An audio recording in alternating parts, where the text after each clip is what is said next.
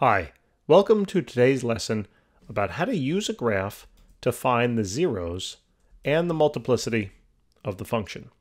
So first let's tackle the term zero. What does that even mean? It just means the x-intercept, right? Of course we like to use different language, but it just means the x-intercept. And what is x-intercept? Well, that's the location where the function or the graph will cross the x-axis.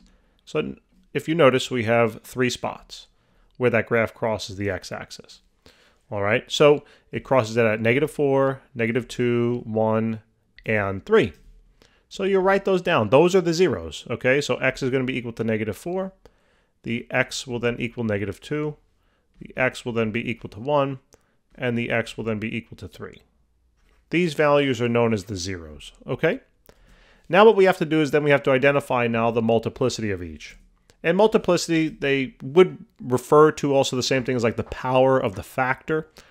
All right. If you want to understand like what multiplicity is and how it arises, the patterns I'm going to teach you here, please take a look at the link in the description below where I go through a detailed analysis of why these local behaviors happen.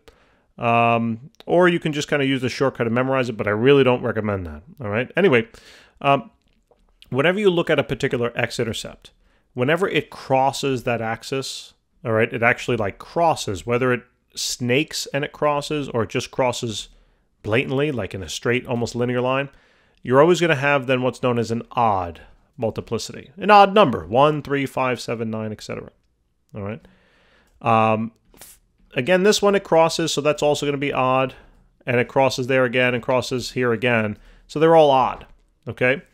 Now it turns out that if there's no snaking then, like that, when it crosses the x-axis, well then the odd number is going to be the lowest odd number of 1, if it just kind of looks like it linearly crosses almost, so to speak. All right. If there is snaking then you might have a cubic, meaning x to the, then it might be to the third power or a fifth power. Those are very hard to tell. It'll get a little flatter as you get higher with the multiplicity, but it'll be very difficult to tell. All right. So all of these then should have multiplicities of 1.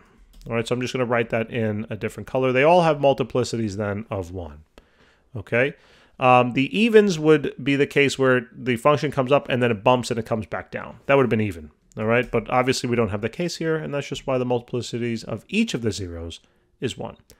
Thanks, guys, for tuning in. I really do appreciate it. I hope this helps. Like and subscribe if you can. And check out our channel because we got thousands of videos out there, not only in mathematics, but physics and chemistry. We got a whole lot of other stuff coming. I'll see you soon. Take care.